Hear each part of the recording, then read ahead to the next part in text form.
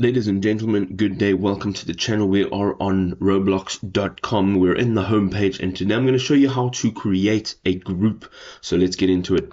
On the left hand side, you will find your menu. It's the three lines. You can tap on that. Now, once you've tapped on that, you can travel all the way down to groups.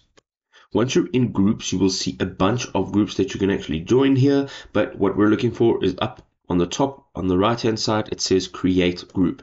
Now, once we tap on this create group, we'll now have the opportunity to create our group. So we're going to give our group a name. So we're going to go how to harbor, and in the description, we are going to tell the group members what our group is about. And here we're going to say we want to play games. All right.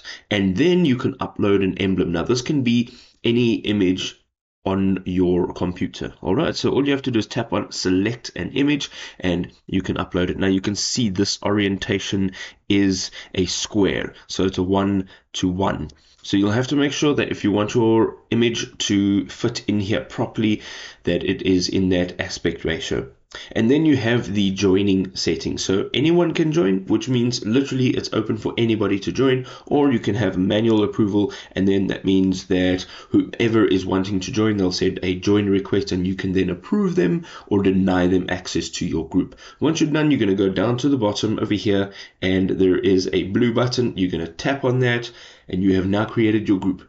If this was helpful, go ahead, drop us a big old thumbs up.